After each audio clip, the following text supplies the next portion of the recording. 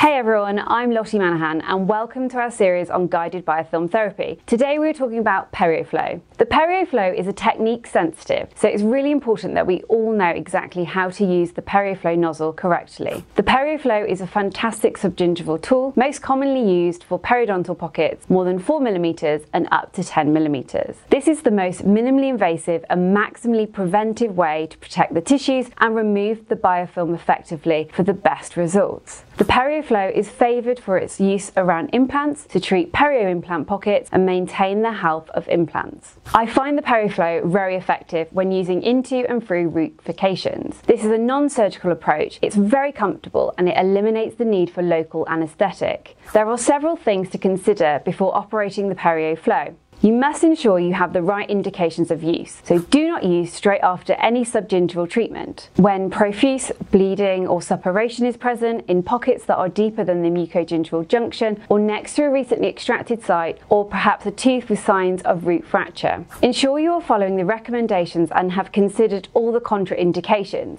It is very important to use the correct power, water setting, length of time and correct movement for the optimal results. Firstly, we must get the settings right. Ensure the power of the PERIOFLOW nozzle is used at 50 to 100% power, with the water always on 100%. Each site needs at least 5 to 10 seconds per site, depending on the size of the probing depth. When treating multiple sites on a periodontal patient, ensure to check the tip of the nozzle is not bent and be sure to change after using it in 20 sites. This is important as the holes on the nozzle get bigger, which can then deliver too much powder. The correct technique when using the PERIOFLOW nozzle is in vertical, overlapping, repetitive movements, slowly entering and exiting the pocket. It is preferred for the PERIOFLOW to be used only with the tabletop devices, the master, and strictly only with the Airflow Plus and Perio powder. Always give yourself time to practice using the nozzle through SDA training and clinical practice. The nozzle must never be pushed into pockets with force. Having radiographs and pocket charting available prior to treatment is paramount to the safety and success of the treatment. And don't forget to always check the patency of the PERIOFLOW nozzle before and during use to ensure that there are no obstructions. And that's it for today's episode of Guided Biofilm Therapy.